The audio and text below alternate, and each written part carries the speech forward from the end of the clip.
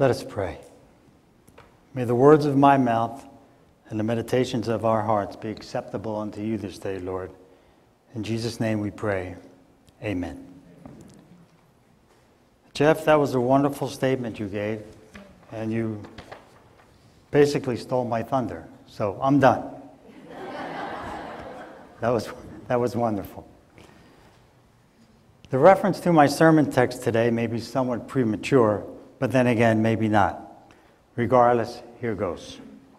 In a few months from now, we will all be celebrating the Christmas season. The mad rush to the malls or the big box stores at 4, 5, or 6 in the morning to get the best deals will begin in full force. Laura and I did this once, never again.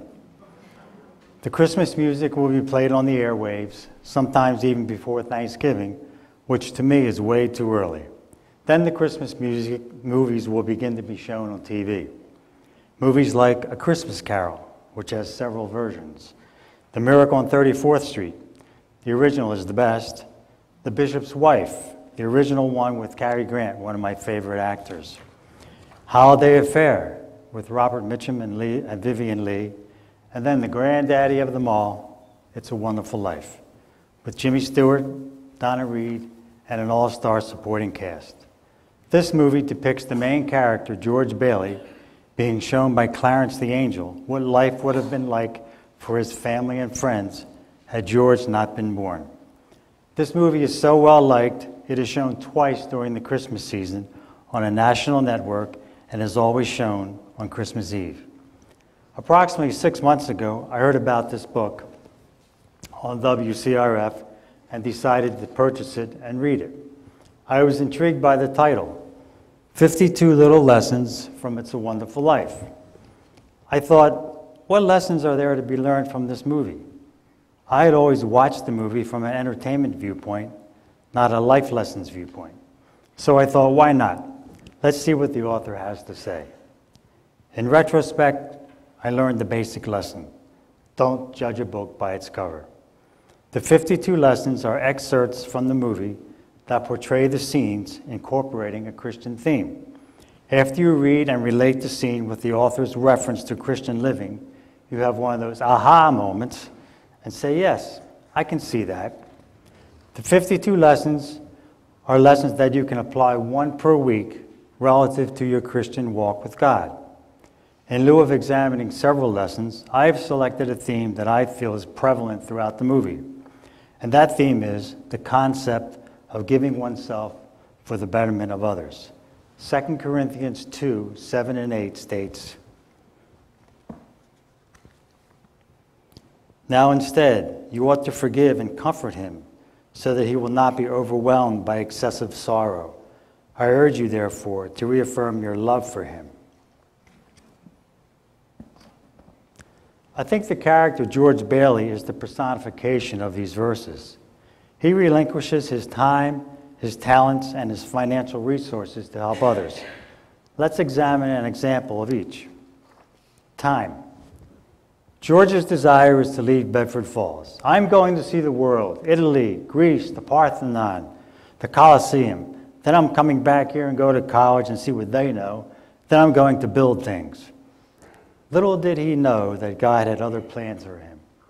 God wants him right where he is, Bedford Falls. George isn't going anywhere. God's plan for George is to remain in Bedford Falls and continue to run the family building and loan business and continue to make it more of a successful venture than it already is. The citizens of Bedford Falls need George and the building and loan, and as we discover, George needs those same people. Have you ever felt the need to move on, to do something different? Maybe a different job, but you just could not make the connection? In retrospect, maybe God has placed you where he needs you to be, where you can serve him in the best possible manner. The Jewish philosopher Martin Buber said, "Every journey has a secret destination of which the traveler is unaware." Trust and have faith in Jesus as you take this journey together. He will lead you where you need to be. Allow Jesus to guide your footsteps on the path of life. Stay focused and tune into God's frequency. Take the time to know God, read his word, Have a conversation with God through prayer. Open your heart, soul, and mind to God and discover the fullness of God's love and grace. Time is a fixed entity. You really don't have all the time in the world. As you are able, share it with others that desire your help or presence. To you, your time may be precious, but to the ones with whom you share it, it can be priceless. Talent. Running the family business is not an easy job. There are loan applications to review and process, bank records to maintain, collection of payments, employee issues which, fortunately for George, he did not have to address since he had his uncle and several other trusted employees. George had a good business sense about him and a knack for maintaining and growing the business. This talent is evidenced by the fact that he is a trustworthy businessman who is concerned for his client's best interests. He looks at more than the bottom line in the client's bank account when applying for a loan. He examines the heart and shows the willingness to work with the client to achieve the client's goal. He's in the client's corner, so to speak, just as God is in ours. Allow God to disclose to you your talents. We all have talents of the Spirit given to us by God. Several of those talents are service, teaching, giving, leadership, administration.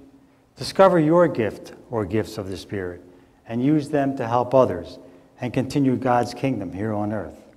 Whatever gift or talent you may have, channel it into an opportunity to glorify God.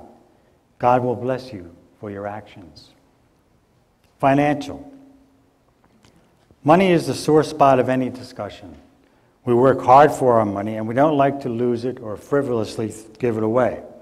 We can make it work for us and allow us to live comfortably. George and Mary had received quite a bundle as a wedding gift and are on their way to New York to celebrate their honeymoon. George is finally getting out of Bedford Falls.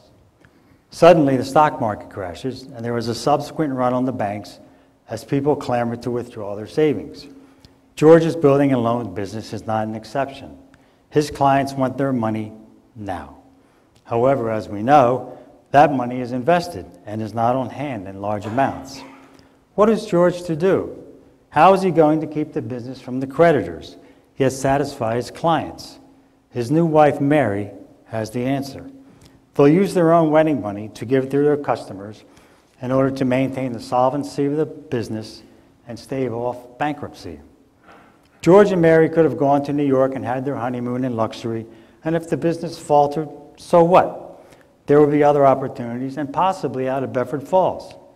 But George didn't hesitate to be there for his friends. He isn't going to run out on them. He would see this thing through with them and help them where he could. And if it took his own money to do it, so be it. Where are you in this equation? God only asked for 10%. We can keep the remaining 90% and use it as judiciously as we see fit. Are we generous with our finances? Do we donate to a cause or a program in which we have an interest? Right here at Fields, one can donate their own time, talents, and finances to the various programs that are part of this church. Examples would be the Tuesday night suppers. Be a server, help cook, or donate to the purchase of the food. Or maybe you have an interest in teaching a class. Use your time and talent in this endeavor. Outside the church, become involved with the community. Volunteer at a hospital or the food center or your local library. Serve as Jesus served. Give as Jesus gave. George Bailey did, and he was blessed beyond all expectations. Do you want to know how? Well, at the end, sorry. You have to watch the movie to see how God richly blessed him. In 1944, an American B-52 bomber was returning to base after a bombing run over Germany. It had been badly damaged and several of its crew had been killed. As the American pilot was trying to maintain control of the plane, he noticed the German fighter pilot had pulled up even to him, and the two pilots exchanged glances. The American pilot's glance was one of fear and trepidation, for he knew his disabled plane was fair game for the German pilot. The German pilot's demeanor was one of calmness, and he simply nodded to the American pilot. At the time, the American pilot did not know that the German pilot needed one more kill to be classified as an ace, that his brother, also a German pilot, had been killed 2 days earlier. The German pilot escorted the badly damaged B-52 as far across the North Atlantic as he could, and when he reached a certain area, he pulled up and away and headed back to Germany. The American pilot could not believe his luck. Was it really luck, or had God intervened? Permit me to finish the story, then you decide. For years, both men had a lingering question. The American pilot wondered why his counterpart had spared him, and the German pilot wondered if the badly damaged B-52 had made it safely back to its base. Finally, after 50 years had passed, the American pilot decided to reach out and try to reach his enemy to see if he was still alive. He contacted a German association of former fighter pilots and relayed his story. To his amazement, a former pilot responded to his correspondence, as he too had often wondered if his comrade in arms had made it safely back to the base and survived the war. Over time, they exchanged letters. Then a friendship began to blossom between the two men. They then decided to meet. What a glorious occasion it was for each man. They shared their memories of their experiences during the war, discussed their present lives, and became good friends, as did their wives. They vacationed together and enjoyed each other's company. Several years after their initial meeting, and with his health failing, the American pilot invited the German pilot to a family function. When they arrived at the hall, the pilot introduced him to his children, grandchildren, and great-grandchildren, then took him aside and told him that without your kindness to allow me to live, the people you see in this hall, my family, would not have been here. The German pilot was overcome with emotion and had to leave the hall. He later disclosed that if he had not been aware of his brother's death 2 days prior to their encounter, he would have fired on the disabled B-52, sending the pilot and the remaining crew to their deaths. But Germany was losing the war, and he had seen too much death and destruction. He decided to escort the damaged B-52 as far as he could, so no other German fighter planes would attempt to attack it. For to him, it was time to save lives, not take them. Think about this. Maybe the American pilot could be looked upon as a real-life George Bailey. For without his life being spared by the German pilot, there would have been no family for the American pilot to raise and nurture and guide through life's pathways. Just like if George Bailey had not been born, he would have not been around to save his brother when Harry fell through the ice. Harry would have drowned. Or as a young boy, George would not have been there to warn the pharmacist, Mr. Gower, who was visibly upset upon learning of his own son's death in the war, that he had just mixed poison in the prescription which George was to take to a young child. As for the two pilots, here were two individuals separated by two continents and two different sets of ideals that came together to share a moment in time which impacted both of their lives and the lives associated with them. Luck? I don't think so. God's plan? Absolutely. Have you had an impact on someone's life? I'm sure you have somewhere along the line. You have comforted a friend or family member, provided assistance for an individual, donated your time or finances for a cause that may be dear to you. The author states, quote, "In God's vast universe, we matter. Our actions change the actions of others, and that when we are not around, we are missed," end quote. All of your contributions of time, talents, and finances would not have been done had you not been here to do them. In essence, we do matter. Tennis legend Arthur Ashe once said, "You make a living by what you earn, but you make a life by what you give." So this Christmas season, when you sit down to view It's a Wonderful Life, watch it with a different perspective, a Christian perspective. Embrace George and Mary and Clarence and all the other characters. Reflect on how God has blessed you and how you have been blessed by others. Clarence the angel says, "No man is a failure who has friends." Everyone here in this congregation is a story of success, and we can all claim with boldness and certainty that yes, it is a wonderful life. Therefore, cherish it, value it, protect it, but most importantly, share it. Let us pray.